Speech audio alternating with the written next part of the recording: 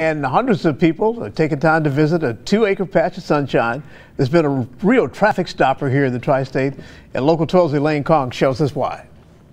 This sunflower field right here in Mason, Ohio is an incredibly popular spot this summer for folks to come out here and get that perfect selfie, as well as moms that want the perfect photo of their kids frolicking in sunflowers. But what you have to remember with this beautiful sunflower field is that there are safety concerns that come with it. You need to make sure that, of course, you are parking in a designated spot across the street at the park right there, because there is traffic, especially in this area during crunch time. So make sure that you're parking in a designated spot, as well as making sure that you use the crosswalk when it says it's okay to go to cross over from the park to the sunflower field to get that perfect selfie right here. Because even on a gloomy day like today, this sunflower field is beautiful, and I feel like I'm blending in with nature is basically what it feels like. And I'm sure that's what everybody else feels like when they come out here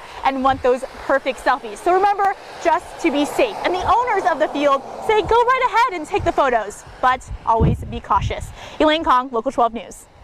Now, I've been there, and as good as it looks there on video, I mean, it's stunning. It looks like a fantasy land when you see it in person. And if you like to take pictures, there are no bad pictures you can take there. A Mason farmer owns the field, and Natorps plants the sunflowers. And we have a link to information on finding the sunflower field on our website. Just go to local12.com and click the Get It tab.